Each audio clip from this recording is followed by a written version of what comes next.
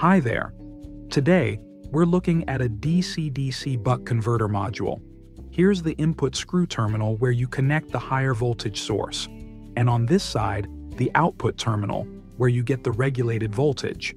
You have soldering points for both input and output.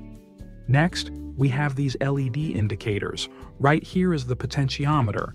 It allows you to adjust the output voltage. At the center of the board is the LM2596S chip, responsible for the voltage conversion. And of course, the digital display provides real-time voltage readings.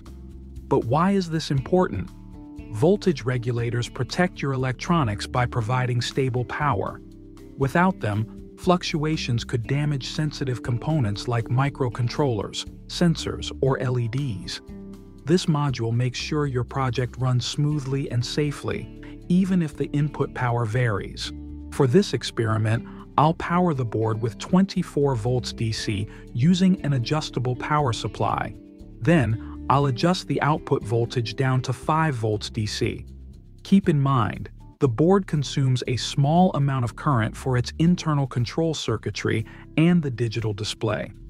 I'll also use the front button to toggle between input and output voltage readings. The LED indicator will show which point is being measured, IN for input or OUT for output.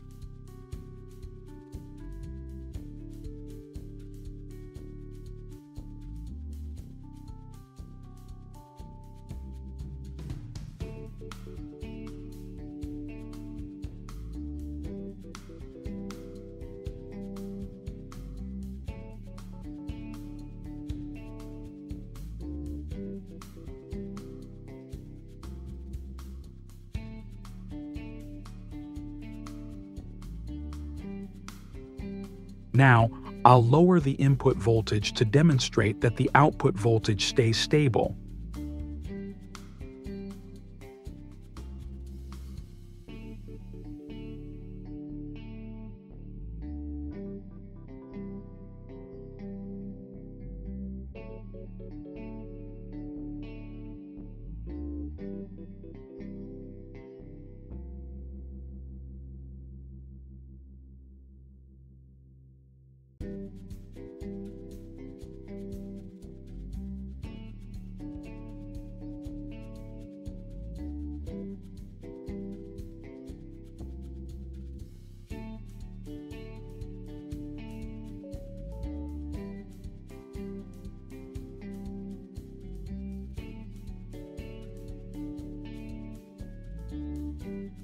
When the input drops to around 4.8 volts, the output is no longer regulated because the input is lower than the set output voltage.